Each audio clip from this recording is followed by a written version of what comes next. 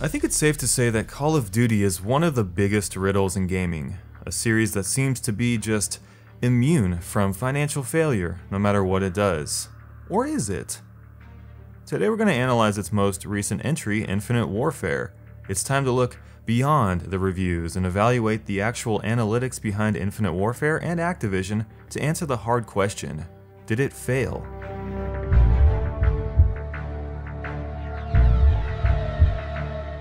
The Call of Duty franchise is heading back to World War II with its next game, and I think a lot of people are pretty excited about that, to get back to the roots of where it all started. But prior to Infinite Warfare in 2016, we had Black Ops 3 the year before, Advanced Warfare in 2014, and prior to that we had Ghosts, probably the worst COD game ever made. We get a new Call of Duty game every year, and part of the fun for the community is just seeing what setting and period of time the new game will feature. A futuristic Call of Duty was first hinted at during an interview regarding Call of Duty Ghosts with Mark Rubin in 2013. And in April of 2016, photos of this new Call of Duty, titled Infinite Warfare, were leaked all over the internet. A few days later, the official reveal came in on May 2nd of 2016, around 6 months before the title was to be released.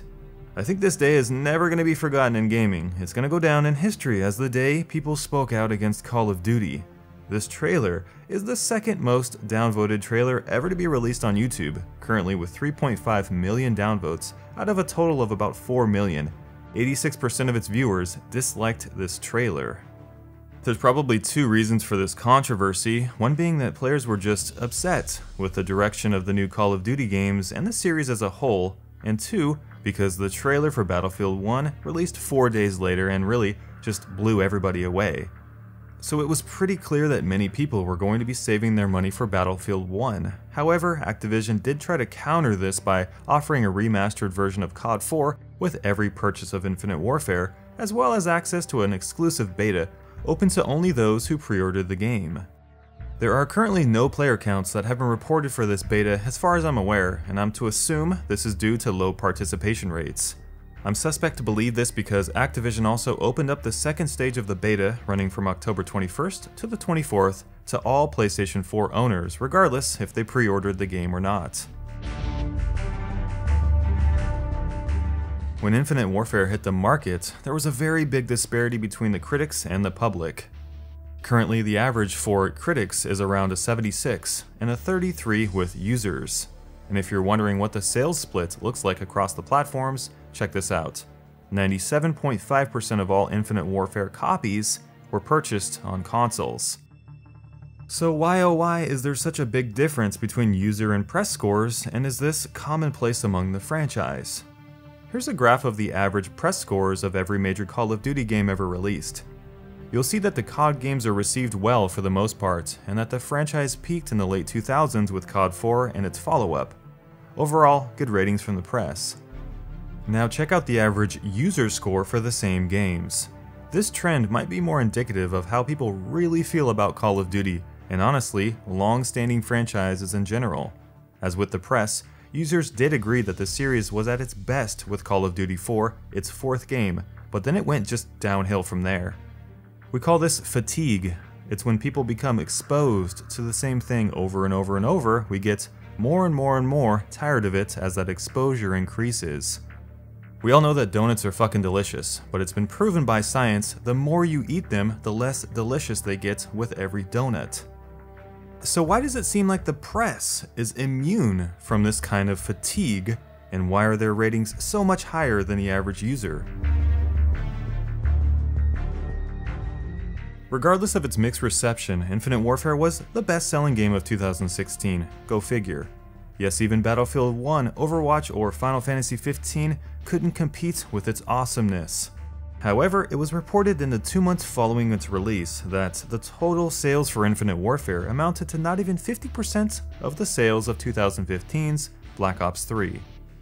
Activision blamed the setting as the reason players didn't resonate with the game. Although this was true for many, Infinite Warfare actually had a pretty decent story with a good amount of gameplay variety, but other than that, it just didn't change anything again. When your core gameplay loop is the same in every single game you put out, it's no wonder that eventually backlash is going to result. And this is reflected when looking at the player count. After just one short month, Infinite Warfare's average player count dropped 81% from around 11,000 concurrent players to just over 2,000. Now as of today, 6 months later, that drop has increased to over 91%. That's pretty insane considering this game just came out this holiday season. Now it should be noted that 11,000 players for a new AAA online first-person shooter in 2016 is very low, considering populations for other games like Battlefield 1 with 569,000 players at a peak and CSGO at 850,000. Now Infinite Warfare's viewer count is also interesting too. It currently has more people watching it than actually playing it, and that's not something you see every day. Activision's stock price took a serious hit as well when Infinite Warfare was released, and in the months to follow, dropping $6 per share in 12 days and 15% in total share value within 1 month, and continuing to stay low before stabilizing in mid-February. This is pretty surprising, seeing as how we see a lot of interest in video game stock during the Christmas season. Was this because Activision decided not to release Infinite Warfare on the PlayStation 3 or the Xbox 360? Was it because of the stock crisis of GameStop and the decline of physical game sales across the board? Or was it because people are just tired of Call of Duty?